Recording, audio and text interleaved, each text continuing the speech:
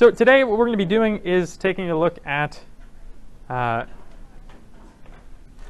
few different ways of calculating electric field for charge distributions. So rather than just looking at point charges, which we've already done, we're going to be looking at charge distributions. All right, let me get this going. All right, so we'll start off with some definitions of some different things that we'll be looking at, which, again, we've said that the charge is being distributed over space now, in this case, rather than just into a single location. So we'll start off by defining some equations or some charge density things here as we look at this. So the first one that we're going to have here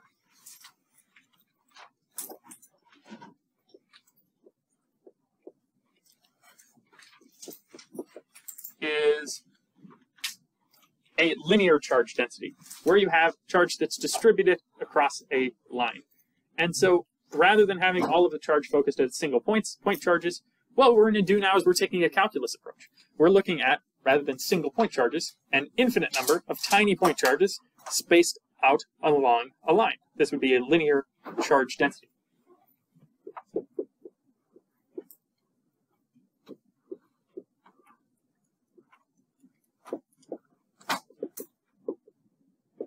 And we have a symbol for this that we use. It is the lowercase Greek letter lambda. Conveniently, it's the Greek letter L for linear charge density. Lambda tells us the amount of charge per length inside some sort of line of charge. If you have a wire that you charged up, it would tell you how much charge there is per length of the wire. And so the way that we can write this in terms of calculus would be dq dx. The amount of charge per length. Does this make sense? So the next one we're going to look at is a surface area charge density.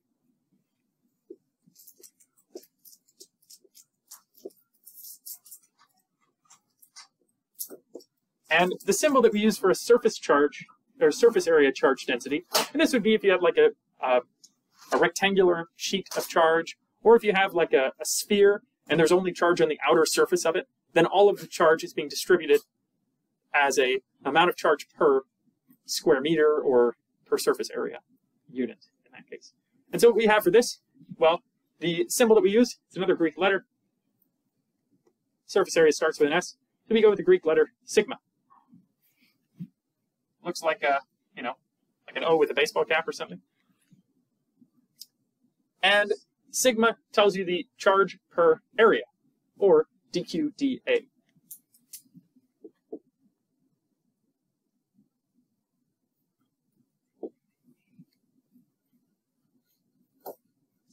All right. And the last one that we're going to look at here is the volumetric charge density. This would be if you have a three-dimensional object that has charge distributed all throughout it, then we would get a volumetric charge density.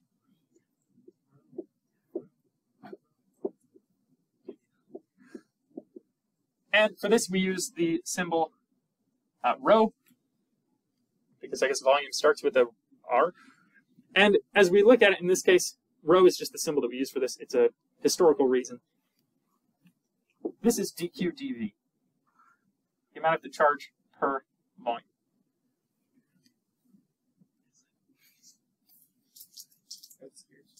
All right. So, yes, you may have heard some whisperings around here. This is multivariable calculus, kind of, but we pretend to do it as one-dimensional calculus in here. And so you'll see the approaches that we use in here that will be different from what you guys would have done in Calc 3, but you can do it whichever way you'd like. I'm going to show you guys a one-dimensional approach for all of these things. So the first thing we're going to start off with is, let's say that we have a solid disk of charge. All right?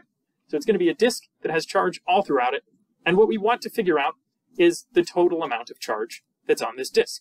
And what we know is the surface area charge density.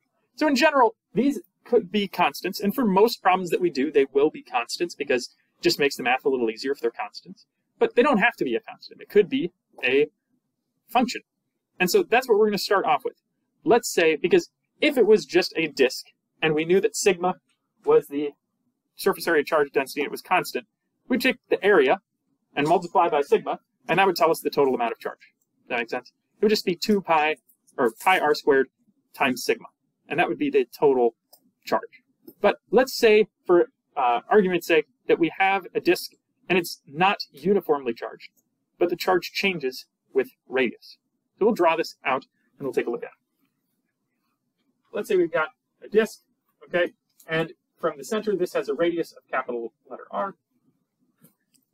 And what we're going to say is that sigma is going to be a function of R. And let's say that it's equal to some constant. I guess we'll just go with, I'll just use a capital letter B here for the constant, times R. So as we get farther and farther out, there's more and more charge. So most of the charge is located around the outside, but there's still some charge in the middle and all throughout the disk. It's just it gets more and more charge as we go outwards. Does this make sense? Okay. So what we're going to do is take a look at this, and we're going to try to add up all of the bits of charge. So we can think about is little bits of dq charge, and if we add them all up, all the little bits of dq, then we get the total charge. So basically what we've got is this. Q is going to be equal to the integral of dq if we add up all the bits of charge. So we're thinking about breaking it up into infinitely many tiny little bits of charge, and then adding them all up together to get the total amount of charge. Does this make sense so far? Okay.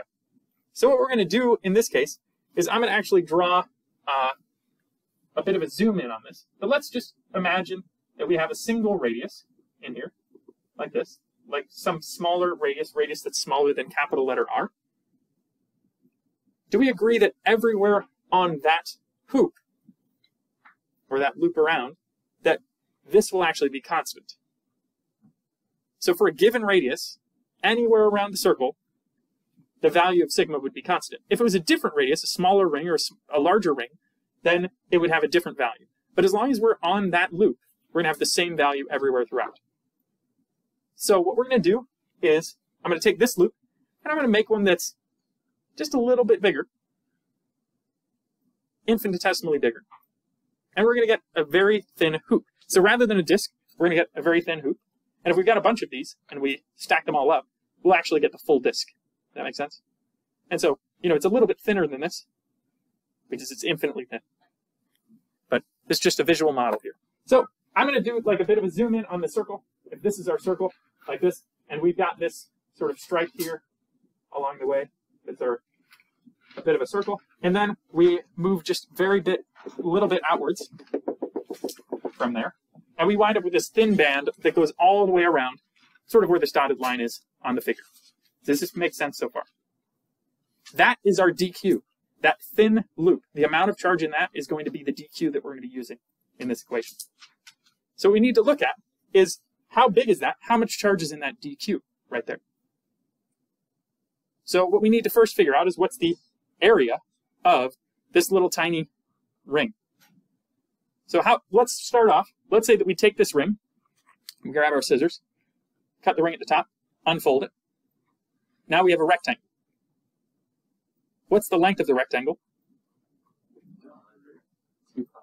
2 pi r, the circumference of the circle. Does that make sense? And then the thickness is this thickness between there, which is dr. It's how much we go outwards from here to there. This would be dr. So the actual area, the little bit of area that this dq has in it, we'll call it dA for a small bit of area of the total area, is going to be the circumference times dr. So in that case, it's going to be 2 pi r dr. And so this is one of the steps that we've got for this as we're looking at this.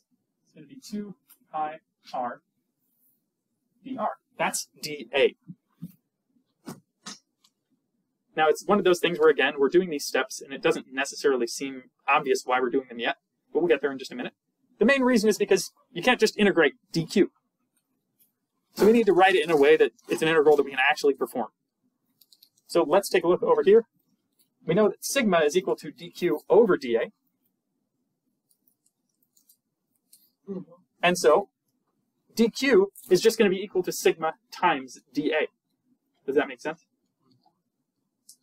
So that's what we're going to replace dq with, sigma times dA.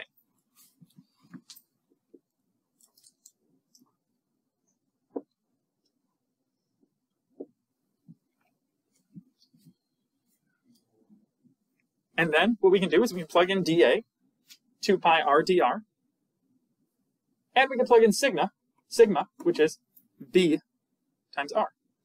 So we're going to plug both those things into here, and then we'll have an integral that we can actually evaluate.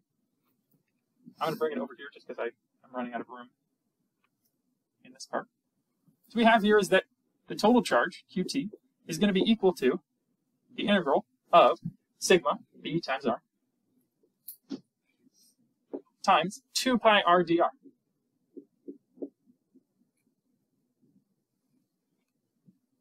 Yeah?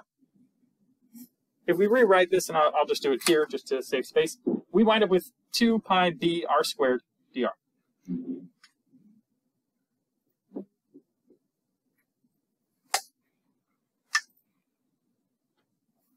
Now, let's think about the limits of this.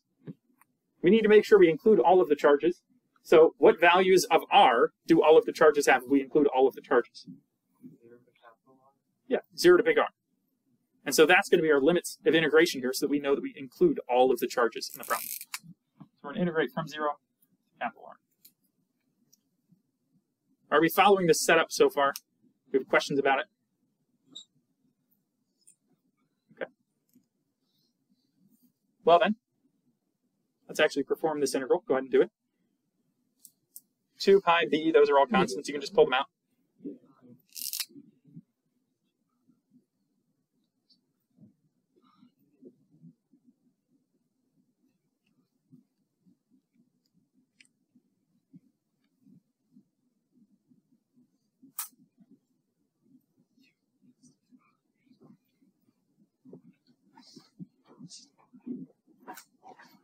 All right, so this is going back to what we've done before. You can just take the integral of that. It then becomes r cubed over 3. Plug in r, plug in 0, subtract the 2, and you wind up with 2/3 pi b r squared. This would be the total amount of charge on this disk. This is not something that you can calculate or figure out any other way other than just doing it this way by calculus. Because it's something that's varying as a function of distance. You could do it approximately by doing calculus approximations, but you couldn't get an exact value without doing it this way. And this is why we started today looking at calculus rather than before when we were just doing electrostatics using algebra and a little bit of trig. All right, so this is the sort of basic idea to figure out charge density and use charge density to answer questions about how much charge is on an object. Now what we're going to do is sort of look at this and combine it with the idea of electric field to calculate the electric field around objects that have distributed charges. So that's what we're going to do next. I'm going to erase this, and we're going to get going with electric field calculations now. So far I'm following. Good. This is one of the things where I like at this point in the year, because people who are currently taking calculus now have enough for me to just like do an integral, and you know what it means, and we're not like just going through the motions, but you actually understand the idea behind what the integral is. Whereas when we were doing this earlier in the year, I think it was a bit of just, you know, going through the motions. Whereas now, hopefully, it actually makes a little bit more sense. Definitely not a formula you should know. No, that's specifically for that one example. That'll never come up again. Okay. Yeah. But that was just an example of showing you how, if you had an equation for the charge density, you could integrate that along with that dA part. And that dA part we'll use again. But the rest of it we won't necessarily use again. All right. So the first example we're going to look at is a line of charge. So we're going to set up a coordinate system here. We got an XY coordinate system, and there's an origin right here. And what we're looking for is what's the electric field at the origin. That's what we're trying to solve in this example. Now, what I'm going to do is at this point here, and out to this point over here, we have a charge, a line of charge. And so we'll give this, it's going to be a constant uniform charge density, so it's just lambda the whole way. It's got a length of L. this distance from here to here is a distance of A. And we want to know what's the electric field at the origin. Yeah.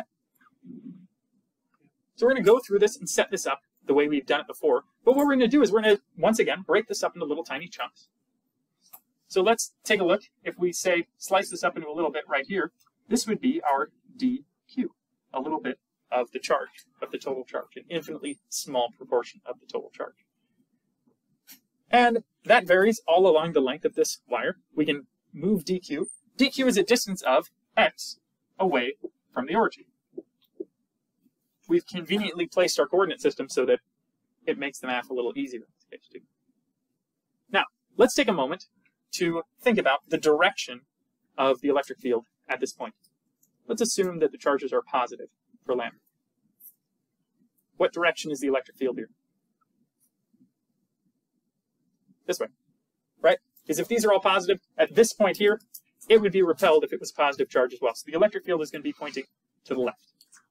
And here's one of the things that's nice about this, is not only is the net electric field to the left, but every single electric field from every single dq is straight to the left. Does that make sense? So we can actually ignore all the vector stuff when we're talking about electric field for this problem, because every single point charge that makes up this line points in the exact same direction. So I'm going to write down for you the equation for the electric field that's created by this little tiny bit of charge. So what we say is it's going to make part of the electric field, a little bit of it. dE, that's some small portion of the electric field. That's going to be equal to K dq over r squared. And this electric field is a vector, so it is going to be pointing in the direction of r. So we use r hat to notate it's in the direction of r. So in this case, since r is this way, from this point to the electric field, that's why the electric field is in that direction as well. But for this problem, we're really only looking at the x component, so we can ignore that vector part of things. We're going to ignore the vector part of this, because we already know they're all in the same direction. So we do stuff like this. We're going to be looking at symmetrical charge distributions, things where stuff cancels out, things where the math isn't too messy. It gets a little messy, but not too bad. So for this one, I'm going to get rid of that r hat part of things, but this is the formula we'll use generally when we're setting up these kinds of problems. Let's get rid of that. And this is what we're going to be using for this right now. If we take the integral of both sides of this, we would get the total electric field. But first we need to figure out how the heck are we going to integrate with respect to dq. And we can't, so we're going to replace it once again. And here, since we have a linear charge density, and we just said lambda is equal to dq over dx, we can say that dq is going to be lambda times dx.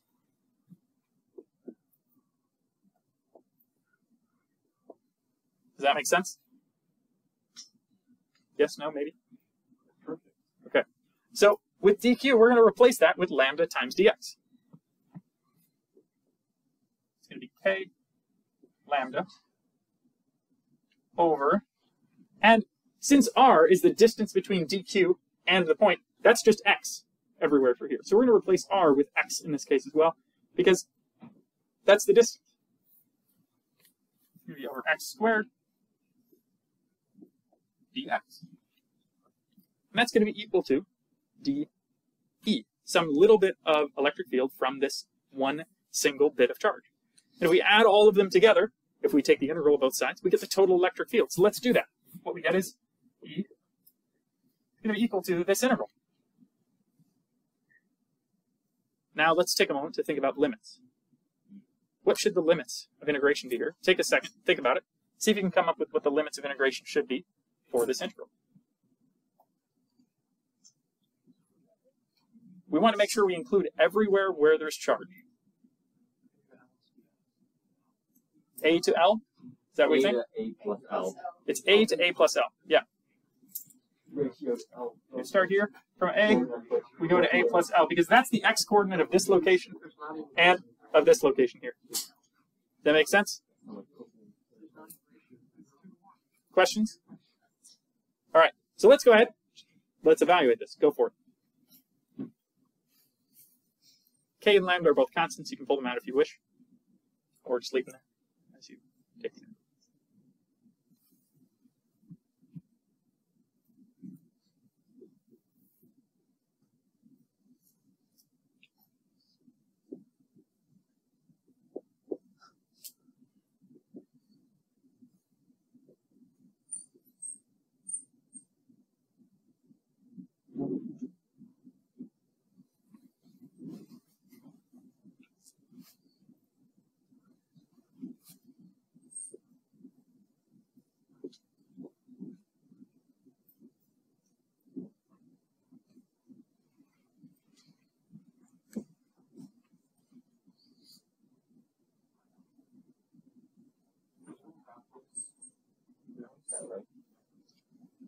There's a negative that comes out from the integral.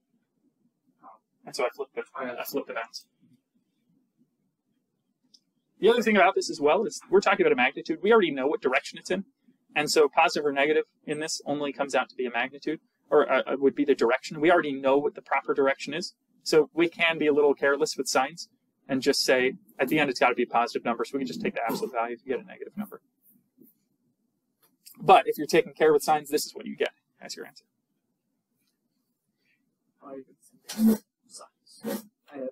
You've got a negative on the outside, and these are backwards. Yeah, those are backwards. Yeah, so it's the same thing.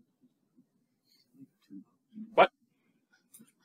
So what happens here as we take the antiderivative, we increase the exponent of this, and then we divide by the new exponent, which would be -1. So we're going to divide by the new -1. All right, so this is a valid formula for the electric field here at this point away from those. Now, if instead of being given, well, actually, we'll do just a little bit more work with this to, I think, pretty it up just a bit. So we're going to actually do the subtraction of these. So we need to get similar denominators. So we're going to multiply this one by a plus L over a plus L, and this one by a over a. And then you can put them together, right? And so we get a plus L minus a on the top. Make sense?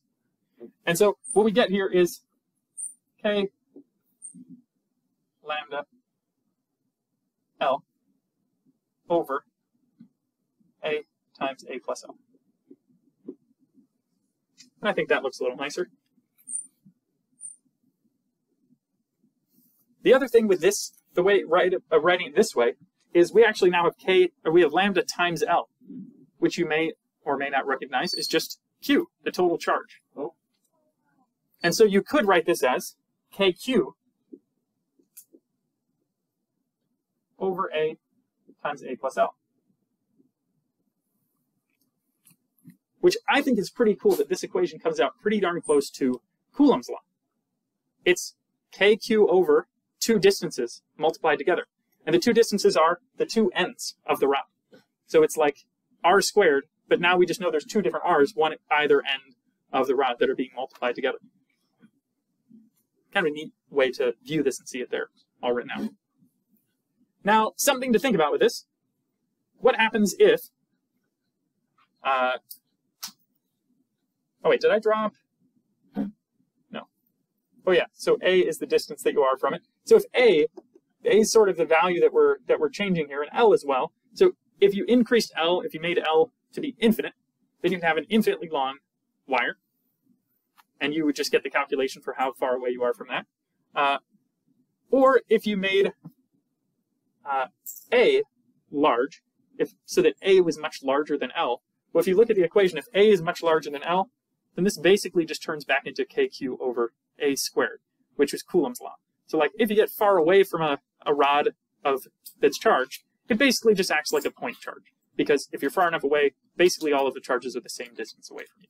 And so that's one of those things that we'll see and kind of get to understand as we go through. So if it's infinitely far away, then basically it would be 0. But even if it's just much farther away than the length of the rod is, then it's pretty close to you can just use Coulomb's law to approximate what you would get in that case. oh. All right, so we're going to look at now a different example. We've got two more that we're going to go through today, the time we got left.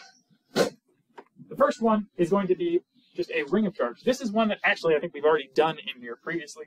We're going to go back through it here and look at it from a slightly different perspective, which is here, once again, a ring of charge, and we're looking on axis of the ring. So along the central axis, that's what we're going to be calculating. So just keep this in mind as I draw it up on the board for you.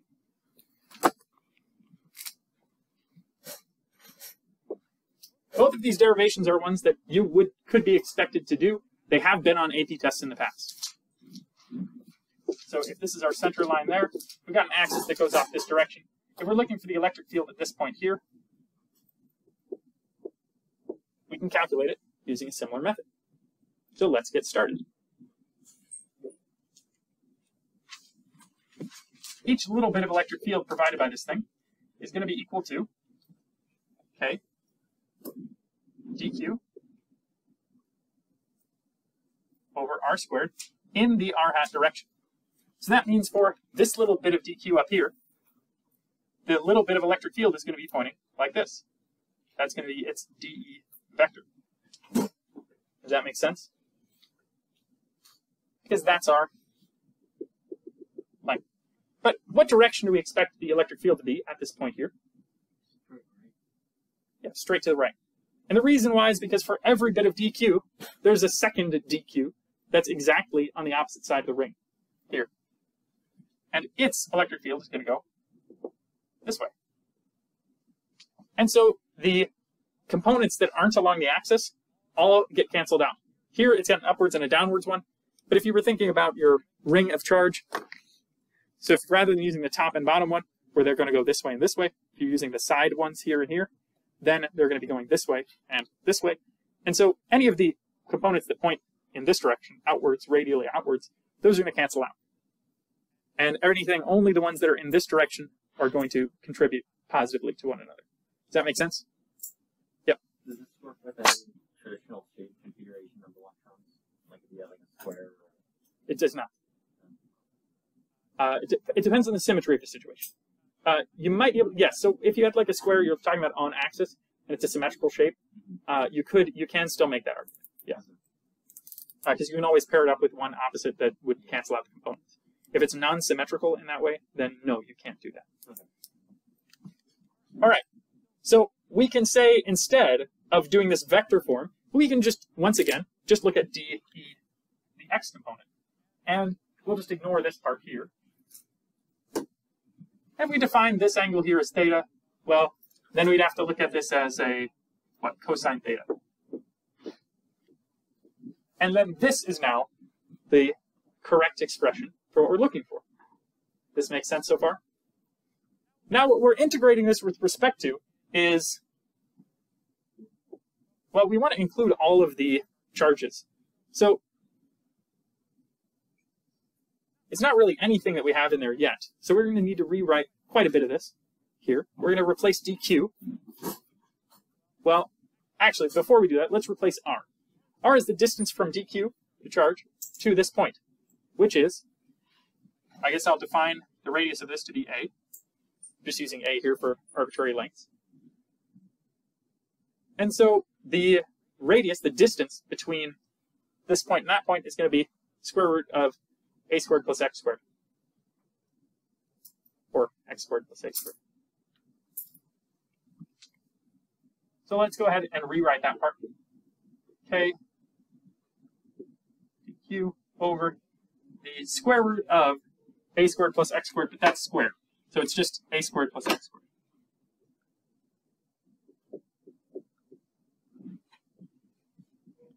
Make sense? And then we got to rewrite the cosine theta. And cosine theta in general is equal to, when you think about SOHCAHTOA, it's the adjacent over the hypotenuse, right? So in this case, the adjacent side is x. The hypotenuse side is root a squared plus x squared. So we can replace cosine with x over root a squared plus x squared. That make sense?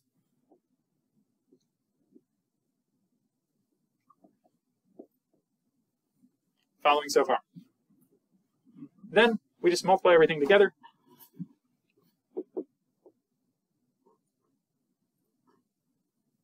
I guess I'll write this as kx dq.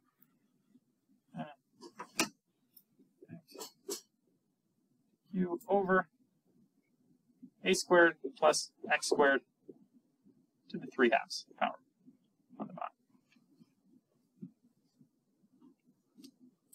And this is equal to DES, the little bit of horizontal electric field from one of these little DQs around the outside of the ring. Does that make sense? So, here's the thing. Now what we need to do is just add them all up. But one thing to notice is every single charge is the same diagonal distance from this point. X doesn't depend on which charge we pick. R doesn't change depending on which charge we pick, which DQ we pick. Nothing in this equation depends on which DQ we pick. These are all constant for everything. So really all we're going to do is replace DQ with Q, because everything else is a constant with respect to each of the charge's locations. So that's one of these little tricks that we can do, is just say, well, every charge is the same distance away, so we can just replace DQ with Q. And that's what we do here. Is we get that the electric field is going to be equal to K Q X over A squared plus X squared to the 3/2 power. And I guess if you wanted to do this as a vector, it's to the right, so it would be in the positive X hat direction. Questions here? Okay. I'm going to rewrite this over here.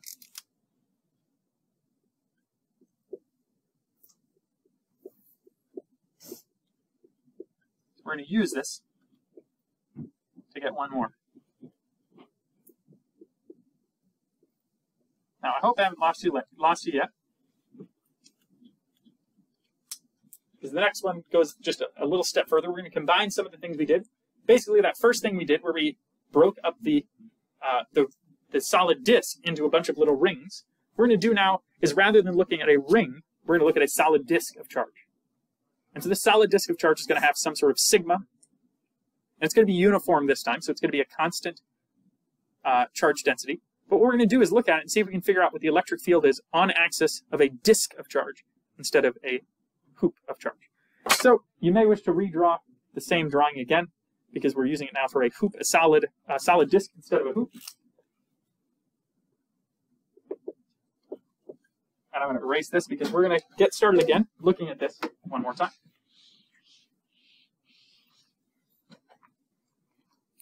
So what we're going to do is break this up into small rings, like we did with that first problem. Break it up into a bunch of little rings, starting from the center, working our way all the way out to the outside. And we're going to add up all of the little bits of electric field, which we just calculated what the amount of electric field is from one of these rings, one of these DQs. And so this is the electric field from one of those little DQs. So that's what we're going to start off with once again. So let's get started with this one. We've got that the total electric field, or one little bit of the electric field, is going to be equal to K X dq over A squared plus X squared to the 3/2 power. And we're going to integrate that in just a bit. But first, we got to get rid of this pesky dq. So let's get started with that. Let's get rid of dq. So once again, we had this equation from before. We said that dA was going to be 2 pi r dr. We got that from this drawing over here, where we said, if we're looking at some sort of band inside of here with thickness dr, we get that the area of that band is 2 pi r dr. So we get this once again. dA is equal to 2 pi r dr. And we also know that dq, in this case, is going to be equal to sigma times dA. So dq can be replaced with 2 pi r sigma dr. 2 pi sigma r dr. All right, so that's what I'm replacing dq with on the top. What we get here on the top is 2 pi k sigma r x. I guess I'll write that in the other order just for r dr. It's a large numerator in this fraction. But basically what I've done is I've taken k and x, and then I've multiplied by 2 pi r dr times sigma. So I'm just replacing dq so far. And then on the bottom, well, since now we're not just dealing with a single radius of a hoop, we're actually varying the radius of the hoop as we take this integral. We're adding up a whole bunch of little bits of this disk. We're going to use r instead of a, because that radius is changing, and we're going to integrate with respect to r. Hopefully you're following along here. If you're not, at least write it down so that you can follow it later. And then on the bottom, we've got r squared plus x squared to the 3/2 power. And now we have something that we can integrate, kind of. You'll be able to integrate this shortly, once I point a couple things out. All right. Yeah, a lot of them are constants. So let's go ahead and pull the constants out. So if we integrate this side, dE, we just get the total electric field. And on this side, let's pull all of the constants out that we're not going to use. Well, let's pull out a pi, a k, sigma. X is a constant in this case, even though it's a variable in the equation. It doesn't depend on r. So as we change the radius that we're integrating over, each individual dq is still the same distance x away. So we can pull x out of it because it's a constant with respect to r. We'll pull out x as well. And what we're left with on the inside is 2r over r squared plus x squared to the 3/2 power dr. Does that look like something we can do? We're getting there. Looks closer at least. All right, let's do a u substitution. I've been told you guys know how to do this now. So what we're going to say is that let u be equal to r squared plus x squared.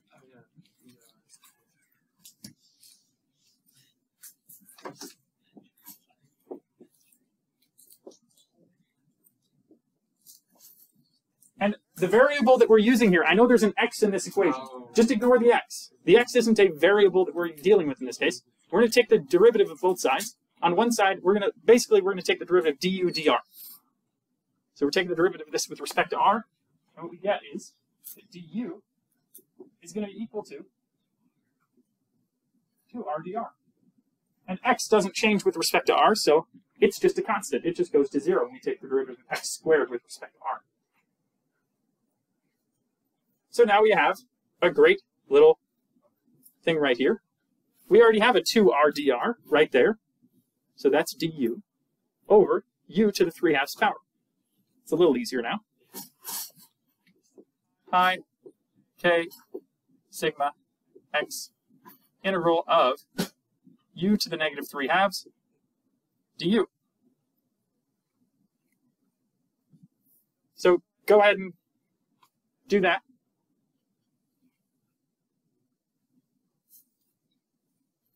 Oh yeah, I guess I didn't define the bounds on the previous integral. So let's actually step back one step here. Look at this integral here.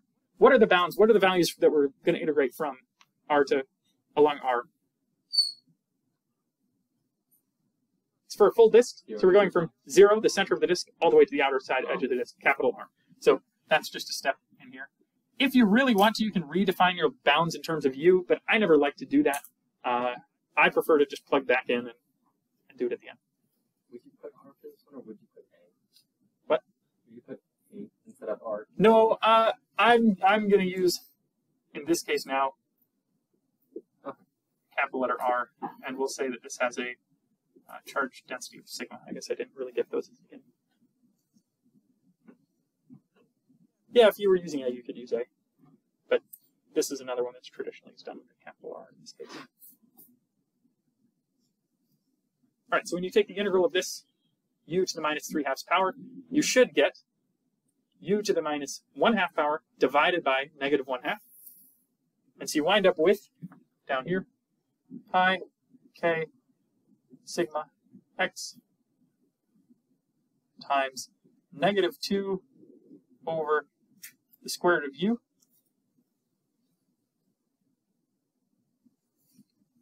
That makes sense?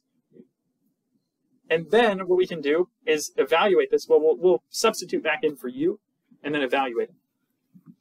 So I'll write this one more time. Pi k sigma x times. And now this is, on the top, we'll keep the -2. Well, or actually, well, I guess it's fine. We keep it. Then divide by the square root of r squared plus x squared.